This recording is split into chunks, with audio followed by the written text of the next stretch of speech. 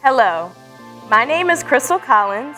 I use she/they pronouns, and I am the Junior Staff Program Manager at Dance Place. From virtual conversations and digitally reimagined performances to physically distant outdoor experiences.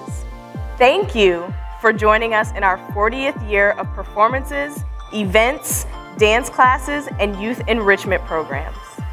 40 years of growth, innovation, and resilience create the Dance Place of today, and we are so grateful for your steadfast community and support. Join us this summer as we end an unprecedented year with Fortitude. First, we'll kick off the summer season this June with a week of dance, music, and tradition during our 34th annual DanceAfrica DC Festival. Together again, celebrating life, love, unity, and hope. Celebrate the spirit of the African diaspora with masterclasses, oral histories, and both virtual and in-person performances. Hosted by Griot Mama Sylvia Suma, DanceAfrica DC 2021 is guaranteed to inspire, invigorate, educate, and entertain. Next, join us in celebrating the work of our youth from Dance Place's various educational programs.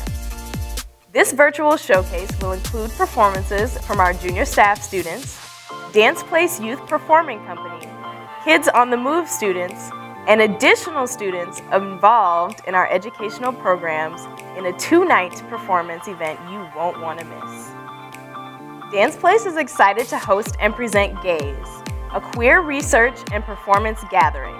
Gaze is a 5-day virtual festival highlighting local and national LGBTQIA artists and companies, featuring performances by Creep Cuts and Jumatatu Mpo and Dante Beecham, as well as virtual workshops as a part of Excessive Realness, a queer normative dance intensive. This full-week event in June will celebrate and honor queer identities and expression. Next in July, enjoy our last installment of Exquisite Frame for the 2020 to 2021 year. Created by artist-in-resident Britta Joy Peterson, this virtual performance series presents work by DMV-based movement artists that leverages the precarious potential of the digital platform and works that play with and push up against ordinary and exquisite. Lastly, in July, Dance Place and Hillwood Estate Museum and Gardens present a co-commissioned, site-specific, movement-based performance commission and presentation. The performance will take place at Hillwood, where the selected artist and/or company will share a new work which is in dialogue with incoming sculpture installation Rich Soil by Christine Mays, a California-based sculpture artist whose inspirations include Alvin Ailey's famed work, Revelations. Look forward to these events this summer and stay tuned for more info on our upcoming 2021 to 2022 season.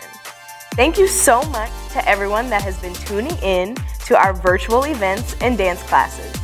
As ever, our work at Dance Place would not be possible without your engagement and support. Make sure you are following Dance Place on Facebook and Instagram at DancePlaceDC and tag us when you tune into our events.